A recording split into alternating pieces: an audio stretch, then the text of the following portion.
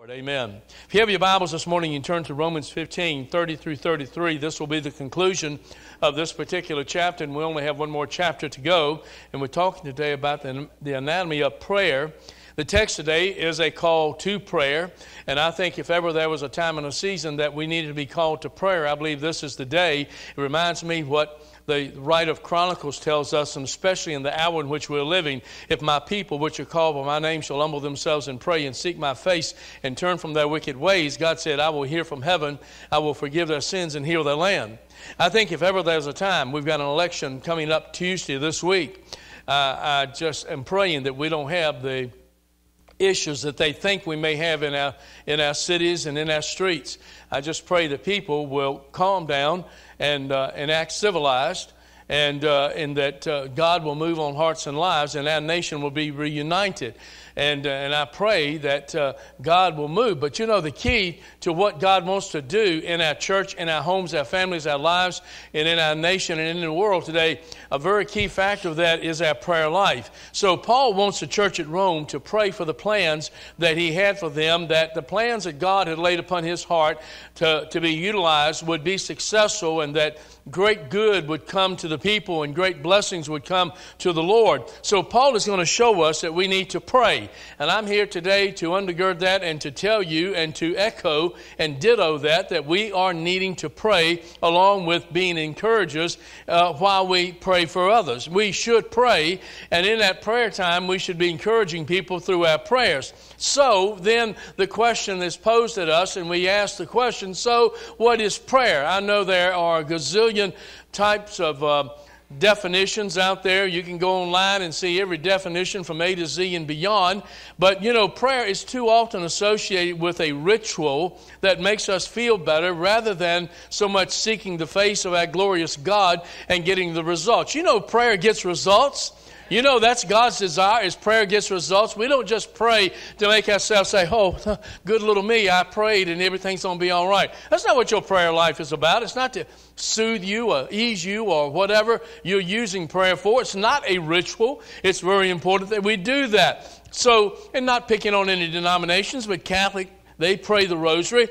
They're speaking, basically repeating memorized prayers with each bead on the rosary. Well, you know, God says, get away from these repetitious, vain, repetitious prayers. So, not only that, but Muslims have a similar type of bead by which they mindlessly utter memorized phrases to Allah. There's only one God. And we pray to God through Jesus the Son, amen. So in the midst of situations, prayer is compared to people. I hear people say, oh, you really got lucky, didn't you, huh? You know, I prayed for you and you really got through because you got, no, you didn't get lucky. Let me just tell you right now, there is no such thing as luck. But I'll tell you what, there is something that today that will work, and it's called prayer. And prayer is not rolling the dice or gambling, or prayer is not getting lucky. Prayer is not saying cross your fingers or whatever you're doing. It doesn't have anything to do with that. A definition of prayer is simply this, and I'm going to give it to you in a capsulization of prayer today. In definition is, prayer is a declaration of our dependence upon God. Prayer is our declaration of our dependence upon God. Prayer is our declaration of our dependence upon God. And so therefore, when you're praying, you're saying, God, I'm depending on you. You know, if we'd learned to pray maybe first instead of going out here and wreaking havoc and causing problems and really crashing and falling flat on our face, and then we turn and say, well, there's always prayer. Maybe if we'd learned to pray first, maybe things would then work more cohesively for us in our lives. We're forgiven through prayer. Did you know that? You went into a relationship with God. What? Through prayer. Remember, you cried out to God and you said, God, be merciful to me, a sinner. I've rejected you. Forgive me of my sin, come into my heart and my life and save me. And in that moment, that second, when you called out for the God, God saved your soul. Hallelujah. We thank Him through prayer. It's something that we should be doing every day. In all things, we should be giving thanks, the Word of God tells us. We petition Him through our prayers.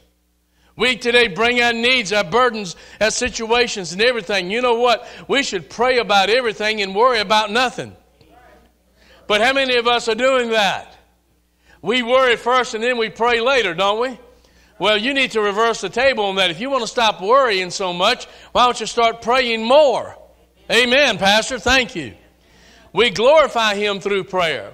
You cannot give God enough glory. Your prayer life is just not coming to bring God your shopping list of what you want, need in life. Your prayer list is first and foremost to glorify God. You should start with glorifying God. You should mingle in your prayers glorifying God. And you should conclude your prayers with glorifying God. Amen. So prayer is the open admission today that without God, we can do nothing. And that is so true. Without God, you can do nothing. But remember also what Paul said in Philippians 4:13. I can then do all things through Christ, which strengthens me. Are you hearing me?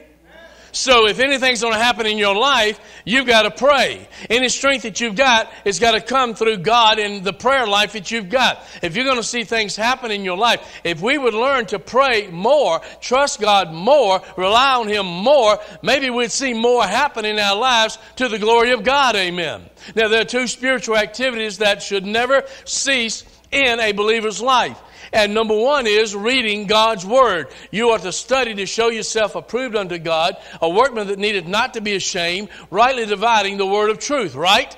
We are to read God's Word. You need to dive into God's Word. You need to be reading God's Word every day. You need today to practice picking up the Bible, however you read it, whether you do it on your cell phone or in the book or however you've got it. You need to read God's Word every day. I am very proud of our church. For the last 2 years, we've given people the opportunity each month. We've passed out a sheet. By the way, your November prayer sheet or your November Bible reading sheet is right there next to Brian at the soundboard, and you can grab it as you go. Well, Pastor, come on. I've already missed 10 months. It's too late to start now. Never too late to start reading God's Word.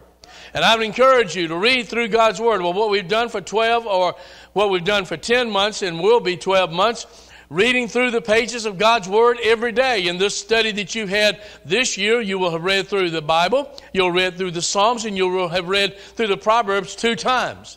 Well, if you missed it, don't stop. Get involved and pick up a sheet and start now. And then next year, we're going to do it, but we're going to put a little bit different twist to it next year as we do each year, and we want you reading through God's Word.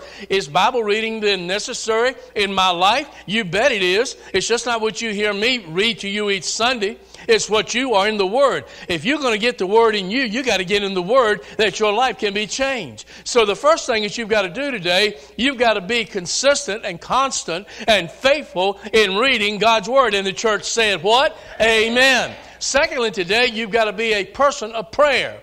It's not you depending on somebody else to pray you through. You know what? The same God that I can call on or anyone else of you can call on, we can all call on. But you've got to first come to Him in the prayer of salvation and invite Him into your heart and your life and be saved. And then, you know what? All of heaven then is opened up to you in the process of prayer. We today are lacking because we're not praying. We today can see our nation, our homes, our families, our communities, our churches. We can see God moving in a mighty way, but it's going to take us as the people of God getting back to today the potential and the power that prayer will bring in your life. Amen. Amen. Now turn your attention today. Are you with me? Say amen. Amen. You in Facebook, you might as well say amen too. Thank you. I appreciate that. I trust they said it. Let's turn our attention now to the pages of God's Word and see what God has to say. I'm in Romans 15, 30 through 33. When therefore I have performed this and have sealed to them this fruit, I will come by you into Spain. And I'm sure that when I come unto you, I shall come in the fullness, that's a rich word, in the fullness of the blessings of the gospel of Christ. Now I beseech you, brethren, for the Lord Jesus Christ's sake and for the love of the Spirit. A couple things happening here. You better pay attention to it. For what? For the Lord Jesus Christ's sake and for the love of the Spirit, that ye strive together with me in your prayers to God for me, that I may be delivered from them that do not believe in in Judea, and that my service which I have for Jerusalem may be accepted of the saints, that I may come unto you with joy by the will of God, and may with you be refreshed. Now, the God of peace be with you all. And he said, what? Amen. You know what amen means? So be it. Let it be done. Amen.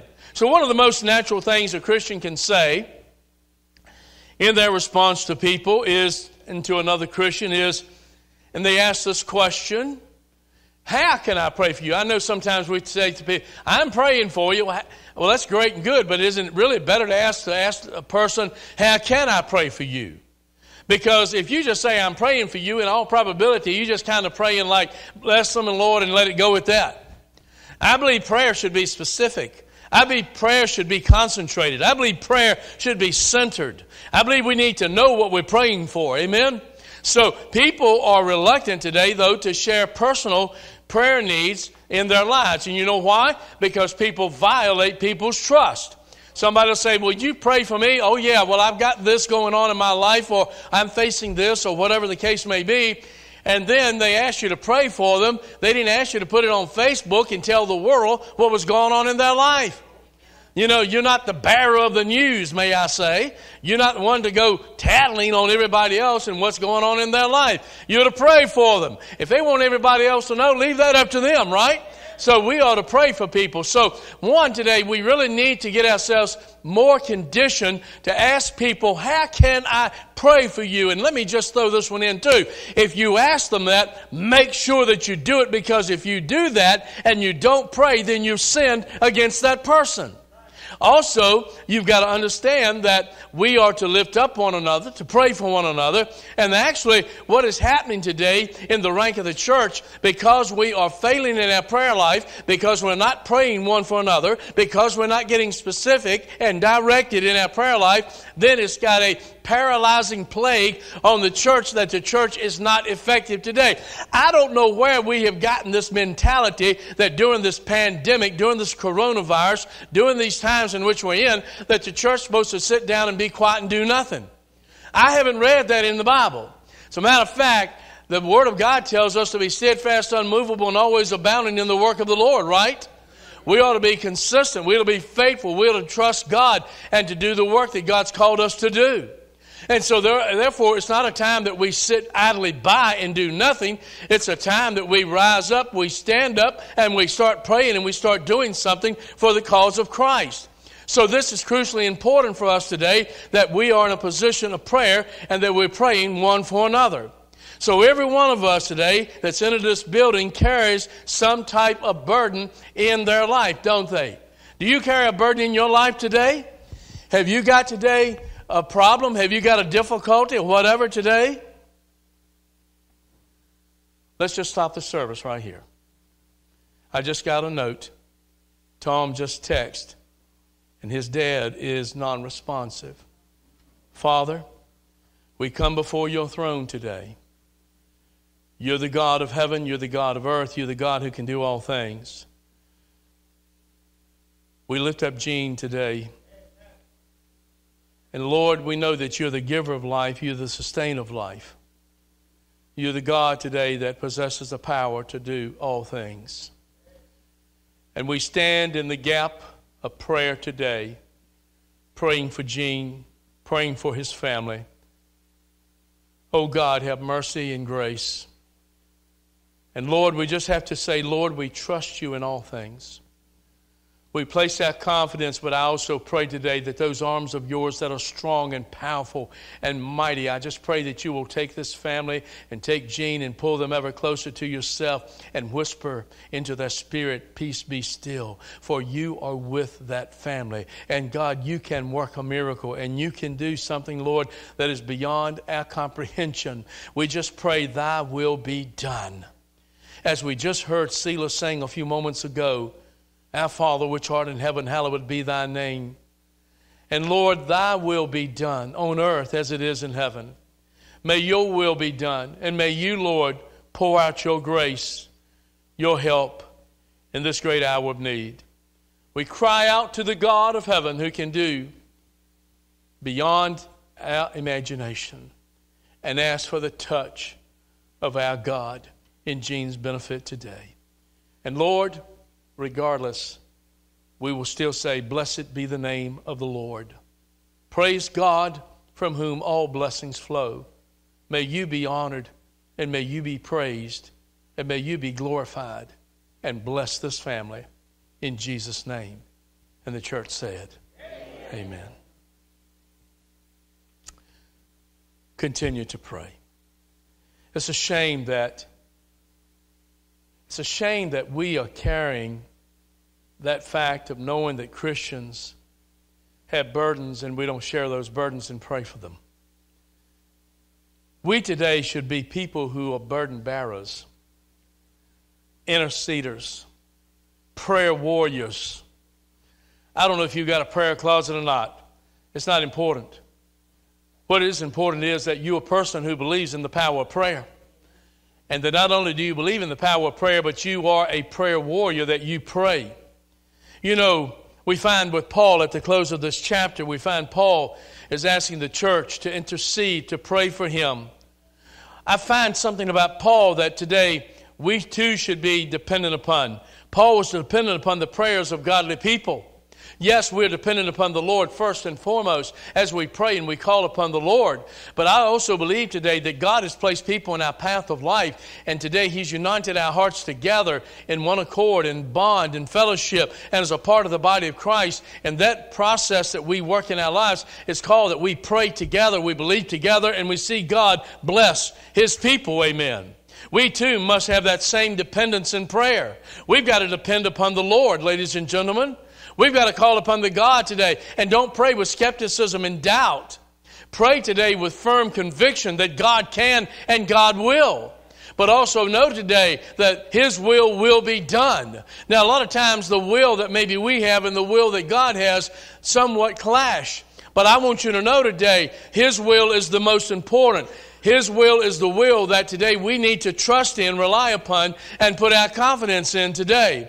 Let us not forget the words of the great writer James, where he said the effectual fervent prayer of a righteous man, take that term, and that meant the gender of all Christian people, the effectual fervent prayer today of a righteous person, a child of God, will avail much. Much is done through prayer. Don't expect God to do anything if you're not praying. Don't expect God to move if you're not calling on the Lord. Amen. Now listen. We need to be people of prayer, don't we? Say amen. Amen. So here we go. Now the theme of the message is this. An effective prayer life happens on purpose. An effective prayer life happens. It's not by chance. It's not the snap of a finger. It's not crossing your fingers. It's not in a process of luck or any of those things today. The process of the effectual fervent prayer today happens today in purpose by God. Are you ready today? And I ask you this question. Are you at a position in your life, you should be, that you are ready as a Christian to really gear up today and become today someone that knows how to pray? I mean, today it's very simple. One, you just got to make the step and say, yes, I am ready to gear up in my prayer life. I am ready to trust God. I am ready to be an intercessor. I am ready to intercede. I am ready to call on the name of the Lord. I am ready to put my trust in God. I'm ready to reach out. And even what I don't know and I don't see, I've got enough of God in me to trust that God will move and He'll be glorified and He'll bring good to His people. Amen. I got 7 little quick points for you today. Number 1, effective prayer starts with humility. Well, that was kind of like a kick in the shins right there, wasn't it? Starts with humility. If you're not in the process of humility, you're not into prayer. I'm going to tell you point blank. Paul was telling the church, I need your help. And you know, you got to come to the end of you and you got to realize you need help. You've got to realize you need God's help. You've got to realize you need the help of other people today. God just didn't throw you in this just to put you here. He put you here for a purpose. We need the people to get today on their knees, and this is what Paul needed. He needed the people to get on their knees and pray and call out to God on his behalf. So Paul wanted the people to pray in such a way that basically heaven will feel the request that is being offered up. And heaven hears our every plea, our every call. Every one of them. God knows every prayer. Listen, if all 9 billion people on planet Earth prayed at one time, God could discern every prayer that was prayed. That's the power that He possesses. We are the children of God, but here on earth today, we are in absolute need. We came into this world. We started this life in need. We had no hope. We had no help. But thank God there was a God that says, call unto me, and I will answer you. Here's a God that sent His Son to die for us. We came into this world needful. We came into this world sinful. We came into this world without Christ. We came into this world barren and broken. But thanks be unto God that God today heard our cry of salvation, and God reached down and saved our soul. Amen. So today we all stand in need today. You can't solve your problems. You don't have all the answers. I don't care how intelligent you are or how much money you've got. You don't have all the solutions for life. But God does. Amen. Give Him some praise. It starts with you and I saying, I need help. Amen. Effective prayer starts when we push our pride aside and we genuinely say, I need somebody to help me. I need somebody to pray for me. Amen. By simply an amen. How many of you need prayer? Shout it out. Amen. It starts with humility and saying, I've got a need today. Secondly, effective prayer is built on a process that is called trust. Are you someone today, another Christian could come to and say, I need you to pray for me? I mean, you know, folks, that's an honor to be able to pray for people. We need to be people that other brothers and sisters can trust.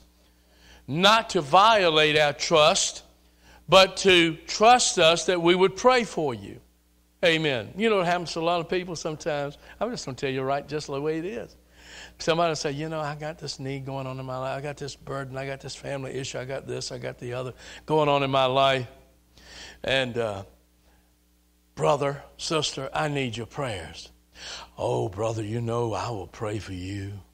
Oh, yes, I'm going to intercede. I'm going to call on God for you. You can count on me. Click up, the phone hangs up. Hey, did you hear about old so-and-so? Oh, we get on Facebook. I'm not mentioning no names, but have you heard about... Come on, folks. You're not the town herald. You're not the messenger to tell everybody what's happening in everybody else's life. Amen. Listen, God's given you and I today a church so that we don't have to walk through this life alone. We are going to be in the same heaven together, as Matt Redmond sang when we all get to heaven this morning. We're going to be in heaven together, but let me tell you what. We need each other. We're in church together. We need to lean on one another. We need to love one another. We need to pray for one another. We need to care for one another. Amen. Understand we're vessels of clay. We're weak. We're needy, and we need others today. Well, all I need is the Lord. But you think today about this. Why did God then put brothers and sisters around you? That they could help you and to bear your burdens today. When you put your faith in Jesus and salvation, you are part of the body of Christ today. You are now a member today of the greatest organization that can ever be found on earth. And it's called the church, the living church of the living God. Amen. And we share one another and we carry one another's burdens. We ought to be people who are trustworthy. And when somebody says to pray, you pray for them. I found one of the greatest times of prayer is when they ask you, do it right there. Amen. Can someone today come to you and ask you to pray for them, and will you do that? Will you today be faithful? Will you be trustworthy? Will you be accountable that you can be a person of prayer? Thirdly, effective prayer stands on rock-solid theology. To be theological means today you're studying the things of God. You're studying the Word of God. So in church, we need to be growing deeper in our theology, don't we? And we grasp the fact today that, and to really grasp this thing of theology, it means today that we're filled with the Spirit of God. That's Bible stuff. Did you know that? I mean, James said, listen, you're to be filled today with the Spirit of God. That's how you can resist the devil when he flees from you. You know why so many of us are nothing but devil bait? Because today we're not doing this. We're not submitting ourselves to God. We're not today taking up the Word of God. We're not digesting the Word of God into our spirit. We're not living for God. We go through motions and we make people think, and we dress good, smell good, and everything else, walk straight and smile a lot. And we make everybody think, whoo, man, they're everything that ever God could ever want in a person. But you know what? When you peel off the cover, you find that it's shallow. It's empty. There's nothing there. God wants you to be filled with His Spirit. And to be filled with the Spirit, it means today you've got to crown Him Lord of your life. It means you've got to put Him first in your life today. You've got to today seek the Lord. Be filled with God's Spirit. That sets the devil today on alert, because here comes a Spirit-filled Holy Ghost believer that believes in God and prays and trusts God and reads the Word. And let me tell you what, now you are armed and dangerous against the devil. Amen. Praise God. Paul asked them to pray for him. He asked them to pray for him by the Lord Jesus Christ. The reason he said is to remind us that the only way for us today to go to God is through the Lord Jesus Christ. He's your access. He's your door. He's the means. He's the way, the truth, the life. He's the one today you pray in Jesus' name. Amen. I mean, if He was good enough to come down and to die for you on the cross, don't you think He's good enough to pray through Him? Amen. I'm going to tell you, God's not going to hear your prayer if you don't. Bottom line. Jesus was willing to go to the cross for sinners like you and I. He was willing to bear the wrath for all humanity today that was poured out upon Himself. He paid for our sins today. You know what? This is not just the only good news that we've got, but also today, you know what Jesus does? He just doesn't save you, but now He's giving you His righteousness, and that righteousness is placed in you today. Therefore, today, when you pray, you're able today to go to God. And listen, it's through the sin bearer. It's through the one that has forgiven you. It's through this Savior. It's through this one that is called Jesus, the Lord. He's the one that we go to God in and pray through, and we see the results of that He produces and provides. Paul wrote to Timothy, and he said this: there is one God, one mediator between God and men, the man Christ Jesus. 1 Timothy 2:5. The way to go to the throne was through this way that has been opened to you and I through Jesus Christ, that we can come today, as Paul, or as the writer of Hebrews tells us, we can come boldly unto the throne of grace, that we may obtain mercy and find grace to help in time of need. Hebrews 4:16. So our prayers are to God through Jesus. Amen.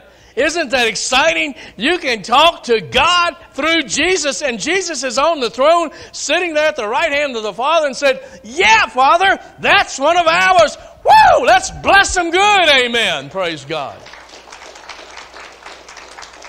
Not only that, then you've got the Spirit of God in you that empowers you to pray.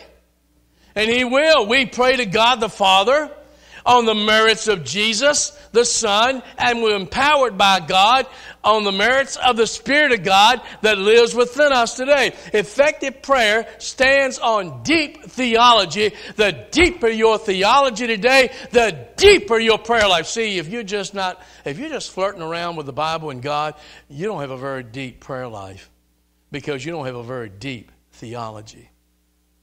And today, theology is not what a school gives you. Theology is you getting in God's Word and applying it to your life. Simply stated. Our prayer should be built on solid rock theology. Fourthly, the last several are quick. Effective prayer involves hard work. Did I lose anybody on that one? When you see Jesus in Gethsemane's garden, we see Him what? How do we see Him? We see Him in agony, don't we? Doesn't the Scripture say that as He prayed, His sweat became as great drops of blood? And realizing this, he agonized in prayer. Paul also explained to Timothy that he had to fight the good fight of faith. You've got to pray and pray through. You know, one of the evidences today of a child of God, one of the weapons of our warfare today, as Paul mentioned in Ephesians 6, is today the lance of prayer. We put on the helmet of salvation and all those things that are recorded there. But you need today that prayer power in your life. So there's agony in prayer. Jesus had agony in prayer. Think about Jacob. Jacob wrestled with God. And you know what Jacob said? I'm not going to let you go until you bless me. Amen. That's agony in prayer. Even put his hip out of joint. Then there was Moses, who led the children of Israel. And there Moses on his face is pleading to God to spare these rebellious Israelites. And thank God, God did. See, God does hear the effectual, fervent prayer. And then there's the agony in prayer today. You realize this, that prayer is not making a deal with God. It's prayer that's deep, it's spiritual, it's intense today. And so like Elijah, when he prayed for rain, you know what? It didn't rain. He prayed, it didn't rain just immediately. What happened? He had to keep on praying, didn't he? Did it rain? Come on. Did it rain? Say amen. I'm telling you, you just can't pray one flippant prayer and say, okay, it's in God's hands now. No, you got to keep praying, man. Praying through, trusting God, keep calling on the Lord. When was the last time you were worn out from praying? Worn out from praying. We get worn out from working. We come dragging in, fall in the seat. Oh, I hope something's good for supper tonight. I'm so tired. When was the last time you were so tired from praying? Beat up and worn down and wore out from praying. Number 5. Ooh, preacher, you're loaded with questions today. Effective prayer seeks tangible results. This is praying for something to happen, right? So there are some things that you need to be praying for. You know, nothing wrong with praying for protection. God will protect you today. Paul had been faced with obstacles, all the things that he'd been through. You know what? He needed protective prayer. Did God give it? He sure did. He prayed for tangible, measurable, real results. You know what? Prayer brings real results, doesn't it? It brings things to fruition. It makes things happen. Not only that, but there was prayers from the standpoint of congregation, praying that the gospel would be clear, the unity is real, and the people are humble. You know, Paul said, we pray and we look for something to happen. And you listen, if you're not praying and believing something's going to happen, well, why are you praying? Just to soothe your conscience? That's not going to work. Man, pray with expectation. Pray believing. Pray trusting. Get a hold of the horns of the altar and pray through until God answers, amen. You know what PRAY stands for? Pray until something happens.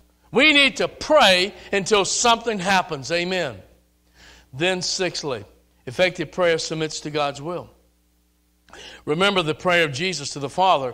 What did Jesus say on the cross? Thy will be done, didn't he? Didn't he cry out to God in his prayers or in the Garden of Gethsemane and pray that thy will be done? Nevertheless, not my will, but thine will be done. Do you have resentment towards God because God hasn't answered your prayer the way that you wanted him to, or he hasn't done something the way that you wanted him to, or you kind of got a chip on your shoulder because God hasn't done something in the timing that you wanted done, and you just kind of got resentful? I'm not going to read the Bible. I'm not going to church. I've had it. I've had it. No, that's not the way you approach God. You've got to approach God today knowing that God is omniscient. He's all-knowing. You've got to approach God today that he's omnipotent, that he's all-powerful. God can do all things, exceeding abundantly above all that we can ask or think, according to the power that works in us, right? So therefore today, if you got resentment towards God, you better get that on the altar and get it out of your system today and start loving God, trusting God, and living for God. Amen. God works out all things on his timetable for your good. Have you read Romans 8:28? And so therefore, are you willing today to submit your request to the God of heaven joyfully that God's will be done? And you've got to trust him for that. I know there are things that we want to happen. I know there are things that we're praying for. And I'm telling you today, in God's timing, God's will be done. There's a lot of things that's happened in my life, to my family, to you, to each of us, that I can't give you a justified explanation about why. But you know what? I didn't go around with a chip on my shoulder or an attitude. I said, to God be the glory. I'm going to trust Him and put my confidence in Him because God knows what's best. Amen. And seventhly, effective prayer rejoices when other people flourish. Paul's prayer was that the people would flourish even as his life was unraveling. Paul is such a great example, humanly speaking, for you and I. To know what he was going through and faced and had been shipwrecked and beaten, and I mean, all the things he faced, but you know what? He never lost his faith, his reliance, his resilience in God. And folks, today, Paul's prayer was that the people would flourish even when his seemingly life was unraveling before him. You know what that is? I'll tell you that in a statement with an explanation point at the end. That is what I call real praying. Amen. Are you willing to become effective in your prayer life today? Are you willing to turn it all over to God? Are you willing today to give it all to Him today? This will happen when you what? I'll rehearse this with you one more time. When you humble yourself before God. When you are then trustworthy. When you have grown in your theology, in your grace, and your knowledge of God. And when you're willing to even suffer for the cause of Christ. And when you ask God specifically, get away from generality prayers and ask God specifically, believing specifically that God will answer specifically, amen. And when you then submit, and here it is on the bottom line, when you submit your will to the will of God. If it was important for Jesus to pray, not my will, He was God incarnate in flesh. Not my will, but thy will be done. How much more important it is for you and I to say, Lord, I just don't understand it all. I don't understand the how. I don't understand the what. But I do one thing I do understand. I understand the who is greater than whatever I'm in. That He, you God, will bring me through whatever I'm facing. How effective is your prayer life? As we offer an invitation now, I draw your attention to the fact you can come 45 feet across these altars for you to come and pray. What good is it if you don't use it? What good is prayer if you don't exercise it? You've got to be people of prayer. We've got to be a praying church. And man, we've seen God answer prayer this year. And it's not about to stop here. There's greater things that God wants to do. Let me ask you, what needs to change in your life today? Are there things that needs to change in order for your prayer life to be enriched? What sins do you have lingering in your heart, in your soul, in your life, in your mind today that needs to be forgiven? Aren't you glad that He says if you will call upon Him, He will forgive you if you today will come repentant? What problems are you facing? We all have them, don't we? Anybody in here problematically free of nothing? You ain't got nothing wrong going on in your life? That's what I thought. What burden's on your heart today?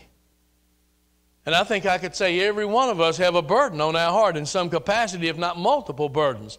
What burdens? You just don't let them linger and sit there? You know what God said? Pray about it. You know what Peter said about your burdens? Cast them on the Lord because He cares for you. And lastly, what praise do you need to give to God? Are you praising the Lord? I am when I get out of what I'm in. No, you better praise Him now while you're in it. Because listen, that will get God's attention when you can praise Him. Look at Job, 42 chapters of hell on earth. And what did he do? He said, listen, man, I know that my God is able. That same God is here for you and I today. So whatever you're in today, you've got to learn to praise God and give Him the glory.